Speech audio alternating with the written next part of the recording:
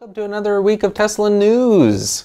Thank you for joining me. We've got some Autopilot stuff, new 8.0 release, Model S, 3, and X news. Stay tuned. To start off the show on, unfortunately, a little bit of a sad note. Actually, a lot of a sad note. The first reported fatality in a Tesla where Autopilot was engaged is in the news, and there's a lot of press, primarily because Tesla put out a blog post about what happened. And unfortunately, there was someone driving their Model S, and they had Autopilot enabled, and there was a tractor trailer that drove out in front of them, and they went into it, and neither the driver or the Autopilot stopped, and it went underneath it, and unfortunately he did not survive. So there's a lot of news about it. They're saying that it's the first, autonomous car to kill someone, and that's not necessarily the case. And Tesla points out that unfortunately there's auto accidents all the time, and there's a lot of people that die in car accidents every single day. The Autopilot is still significantly safer, like at least 50% safer having it on than off. And as long as you're, paying attention, you're holding onto the wheel, and you're ready to take over at any time, it's still, very safe. Mobileye put out also a press release saying that the collision avoidance system was not meant for lateral traffic. Like, these were two highways that were intersecting, and the trailer pulled in front of the Tesla, and the Tesla hit it, or went under it and took off the top of the car. It's just really sad. Let me know what you think below. Is it going to set back, autonomous cars because of this incident, or was it just up to the driver? Or, as it was pointed out in the article, it was a white trailer, and it was I think the sun was in the way, and I think there's accidents like this a lot of the time where people just simply can't see, or their vision's kind of impaired and they just can't see what's happening, or it happens too soon, or it's just an unfortunate accident. They're going to do further investigations. They're actually looking into the driver. He said that the guy in the Tesla was watching Harry Potter, but if you watch his Tesla videos, he has videos on YouTube. He listens to audiobooks, and you can't watch video on a Tesla. So it's kind of, we'll see where this goes and where it comes out. Just really sad all around, really. Anyways, on a happier note, there's some news about the 8.0 release of the software for the Teslas. So right now we're at 7.1 on the Model S and X, and version 8 is coming out soon. It's already in beta, and it's going to have a whole new interface. So they say it's going to be the biggest interface update yet on the Teslas, which is, I guess, needed because it's kind of dated. It's been out a few years.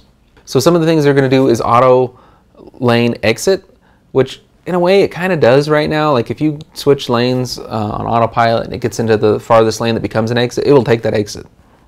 So I don't know how that, I guess if it's going to identify it better or do it better, but that's one of the things they're talking about.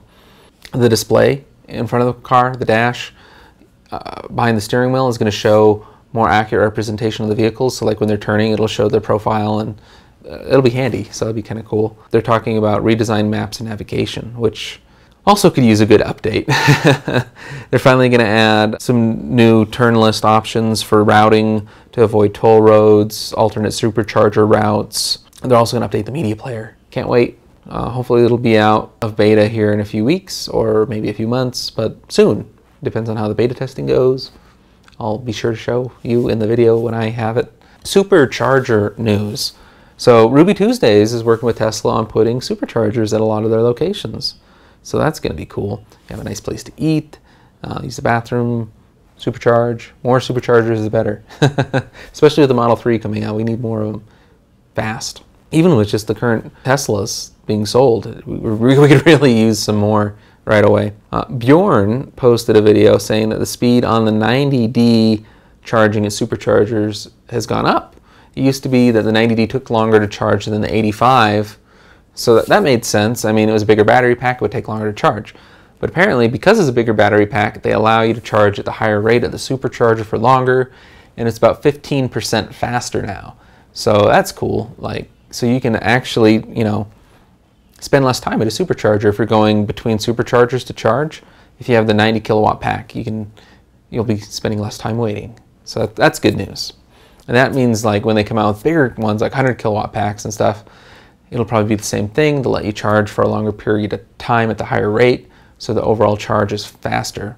Because the way superchargers work is when the battery is empty, it charges at the fastest rate possible, and as it gets to the fuller half, it slows down gradually at the charge rate. So that's cool that it'll extend out the time. Let me know if you have a Tesla, if you experienced this. I mean, have you noticed a software update that just came out and all of a sudden you can charge faster at superchargers? So that's just really cool. And the really big news that I didn't mention, came out right after I posted my last video, is Tesla's gonna buy SolarCity. So they're working on a $2.8 million deal in stock to basically merge SolarCity and Tesla, which I think is a good idea all around, because you know, you'll have all the Tesla stores for SolarCity and vice versa, and they'll be able to work together on selling each other's products and setting up with a full solution with the car, solar panels, the home battery. I think it's good. Let me know if you think it's good or not, but I guess stock market, not so much. They don't have as much faith. I guess SolarCity's been having a harder time lately, but Tesla's doing pretty good. Well, I think it's good. We'll see. Model S news. There was a Tesla Model S that was kind of slightly modified. They took out the interior guts so it could go up Pikes Peak, and it broke the EV world record. It's interesting if you look at like the video and pictures. They've got like ice packs, like cooling it off, because I mean it's a really steep grade. Very cool. The new integrated center console is now available to purchase to put into your Tesla if you want to have rear cup holders in addition to the front cup holders. It looks really cool. It's just like what they have in the Model X now. Kind of pricey, but cool. It's interesting on Reddit. I was on Reddit and they were showing this Maserati dealership comparing a Model S to a Maserati, and the specs were like not even close to being right. They took like the highest price of the Tesla. It was weird. It was like a higher price Tesla and the lower features of a lower price Tesla, and not even quite right. They were just off all over the place. But they saw the backlash and they took it down. It's kind of cool. People can't get away with that stuff anymore. I find it interesting because it's really hard to compare Tesla to other cars, because a lot of things just don't exist. I mean, like how many speeds are in the transmission? There's no transmission. It's one speed. So it's just the instant torque. Horsepower you can kind of compare, but it's still different. It's just very different. It's hard. It's like comparing apples and oranges. Model 3 news.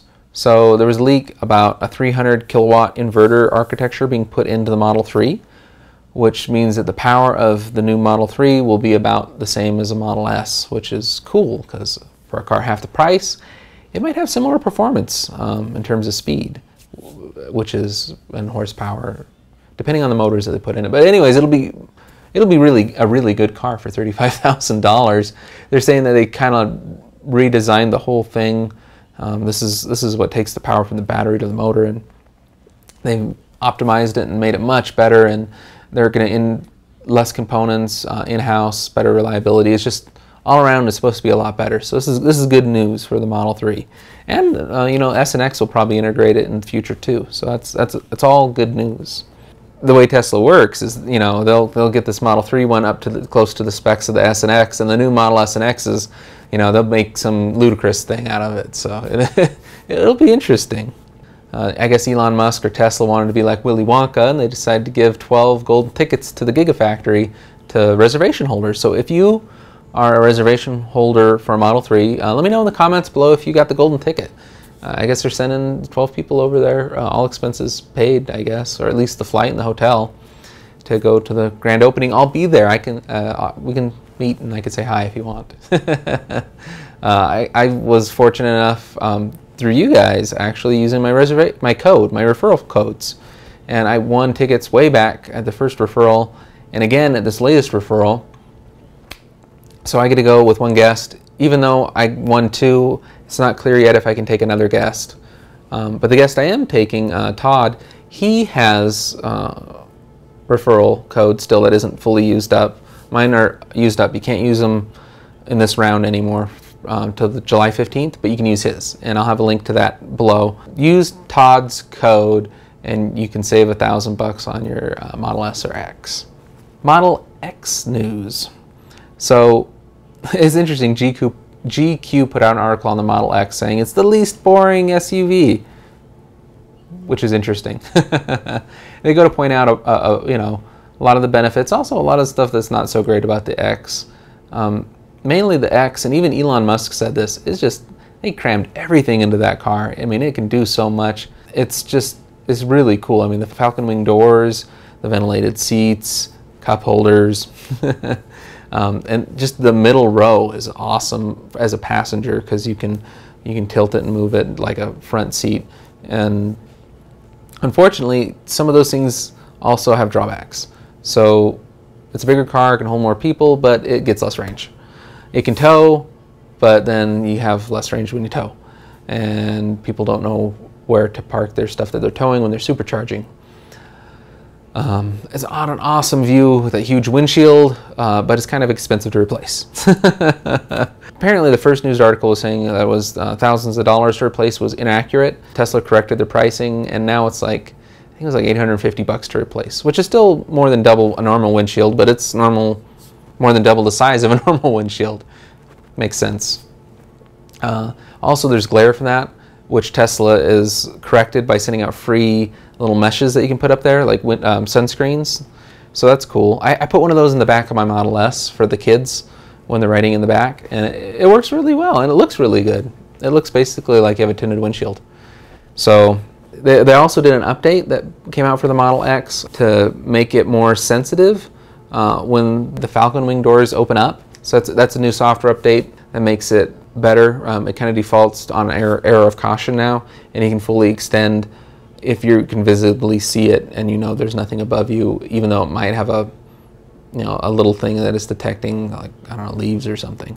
Very interesting car. There was one buyer that was not happy with it. I think I reported on it. He was invoking the lemon law. He wanted Tesla to buy it back. He said it had too many flaws from the get-go and just wasn't what he was expecting. So Tesla, they bought it back from him. And they've been working like crazy the past few months just on quality assurance, just to make every X off the line like as perfect as possible. I believe they've been doing a much better job on the X's, and they're coming off the line a lot better. The ones I've written in are just awesome, and they look so cool.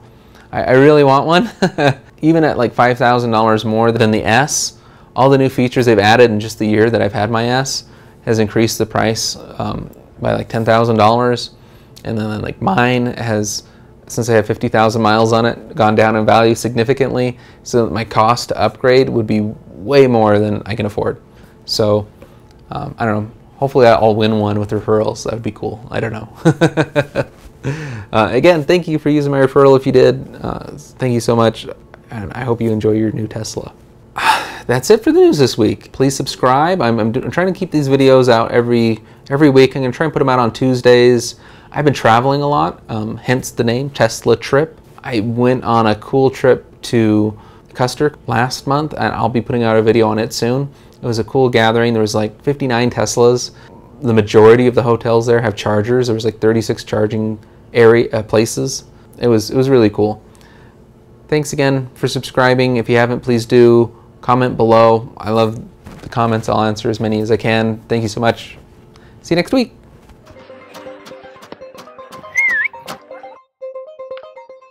Come out and play! Like when they do music videos and there's a beat and it kind of goes blurry, like, you know, like with the bass, like...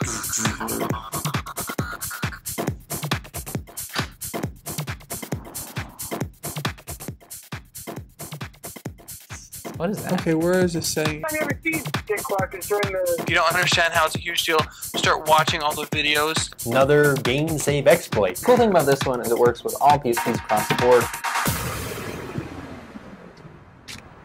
For the tater tot. I know I could get at least 5,000 down the stream. Looks stronger to me. Yes, it's a lie. I'm Yago. I'm Couch Guy. Hi, I'm Pox. And I'm Raggable. Pretty cool stuff, huh? What? And where can you find that? You better go wait outside. We don't want any trouble.